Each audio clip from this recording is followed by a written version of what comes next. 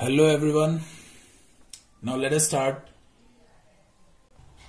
1.3 of NCERT class 7.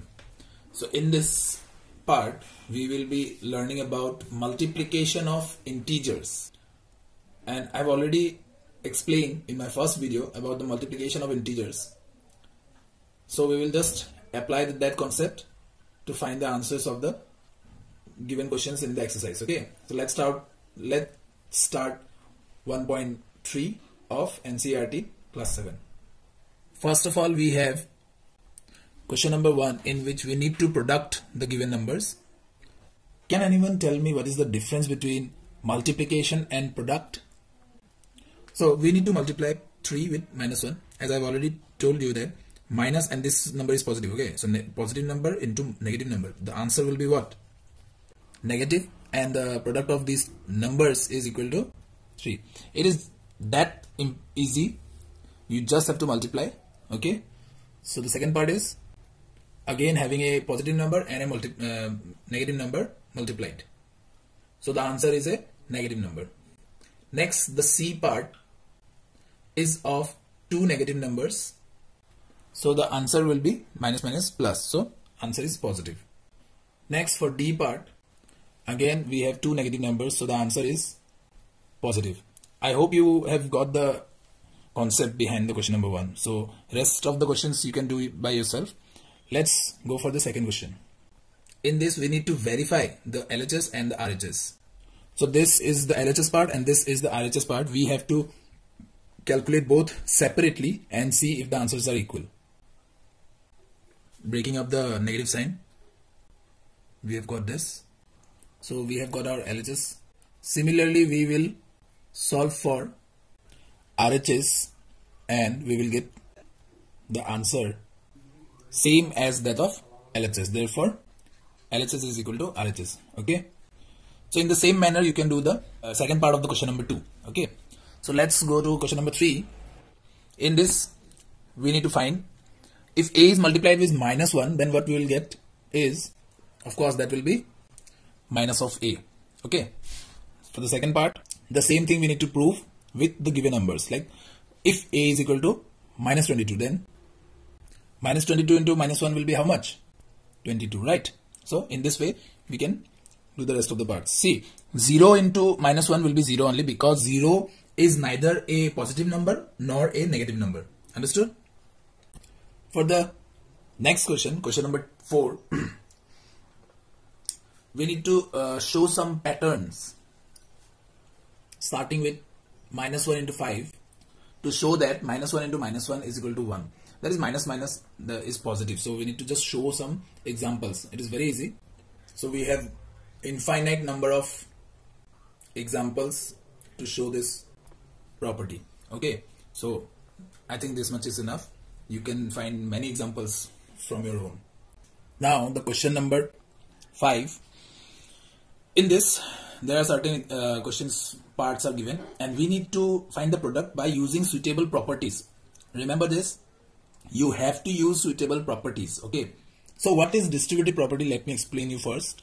Along with associative property and commutative property, we have another property, distributive property, that is very important, and it states that if a number is multiplied with this kind of bracket, then actually that number is multiplied with each of the components under the bracket. Okay, that means A is multiplied with both B and C. Okay, for example, if 7 is multiplied with the sum of 3 and 2, then actually that means 7 is multiplied with both 3 and 2. Understood? So both the answers will be same. Let me do this for you. This is the LHS part and this will be same as the RHS part.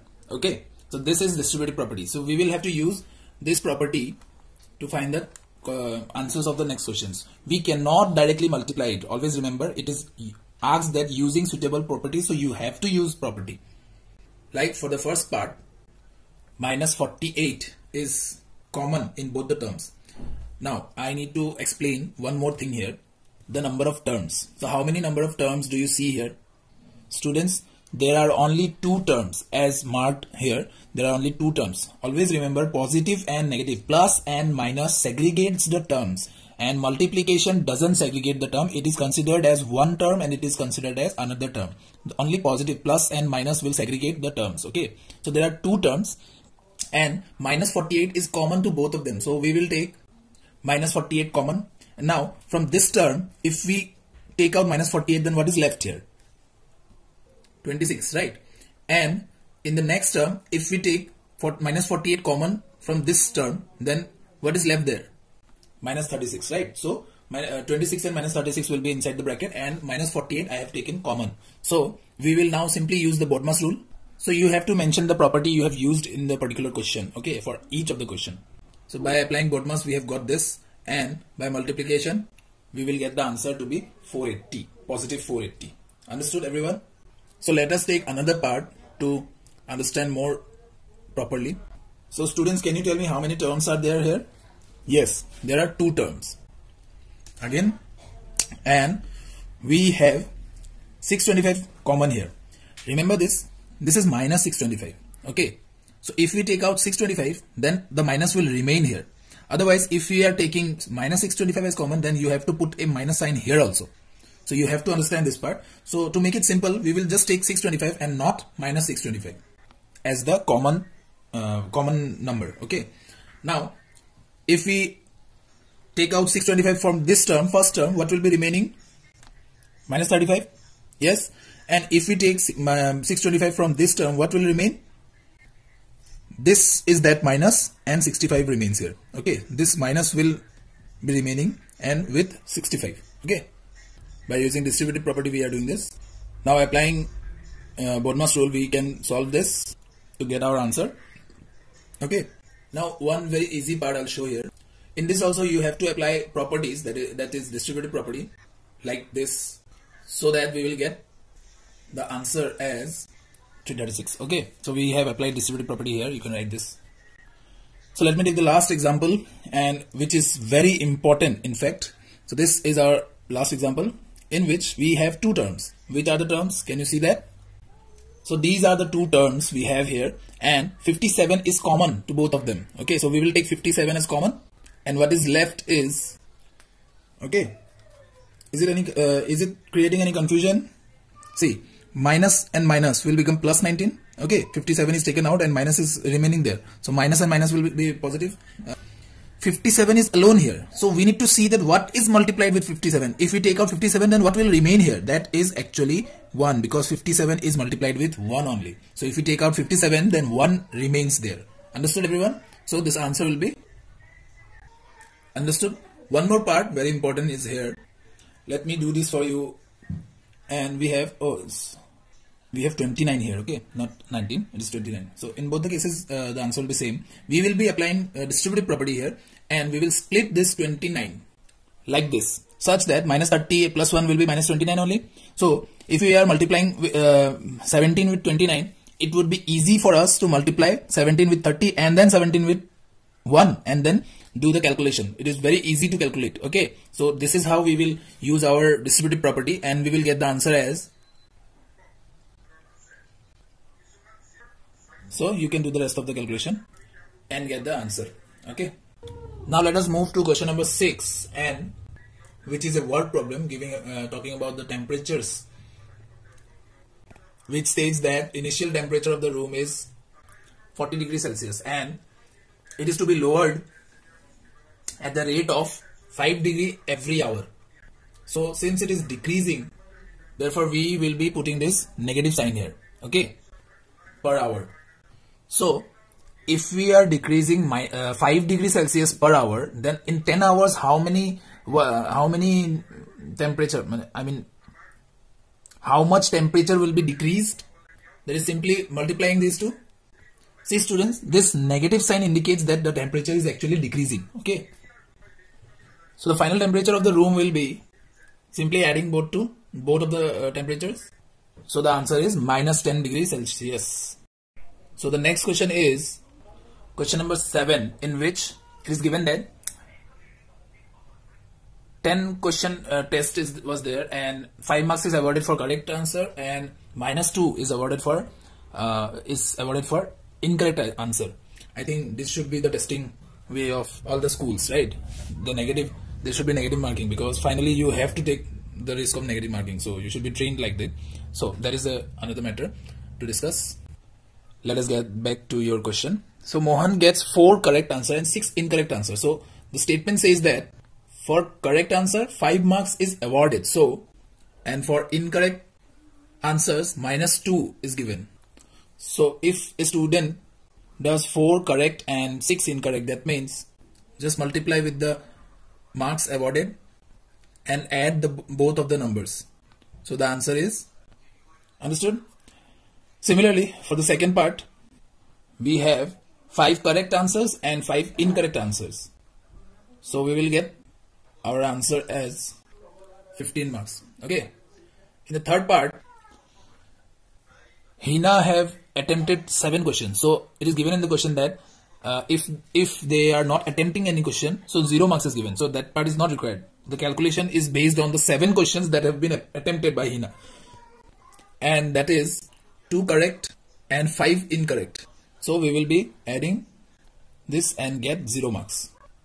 I mean, we will not get 0 marks. Hina will get 0 marks. Okay. So you cannot write this write like this. Okay. I'm just using shortcut. Never use any kind of shortcut. Okay. Already mathematics have given you some sort of shortcuts to use.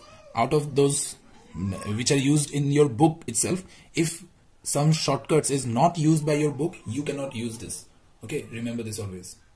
So let us go to question number 8, in which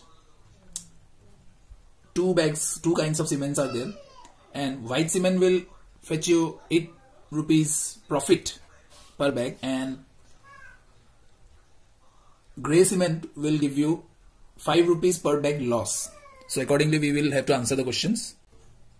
So white cement is plus 8 rupees per bag, and grey cement is minus 5 rupees per bag. This minus sign means loss. Okay.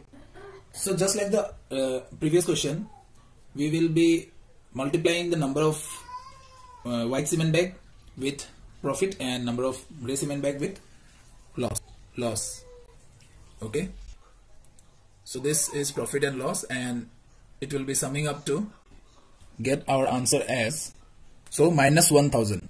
I think by now all of you have understood that why this minus is coming, because the whole transaction is showing negative, means the whole transaction is a loss. Therefore there is loss of 1000 rupees. Similarly, for B part, it is given that grey bags are sold, 6400 grey bags are sold.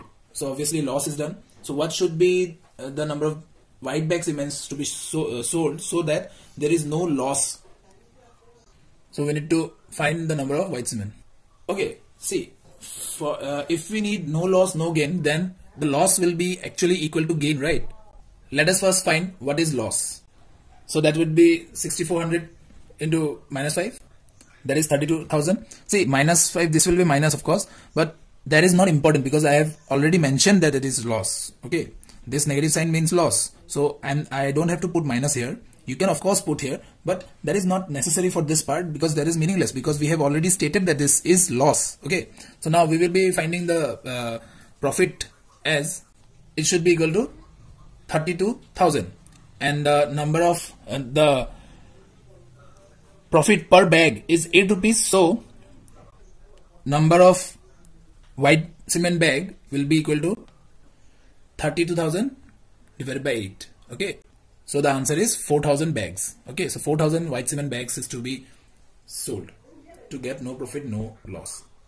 So the next question is question number 9, in which fill in the blanks is given and we need to fill it with, so that the statement is true.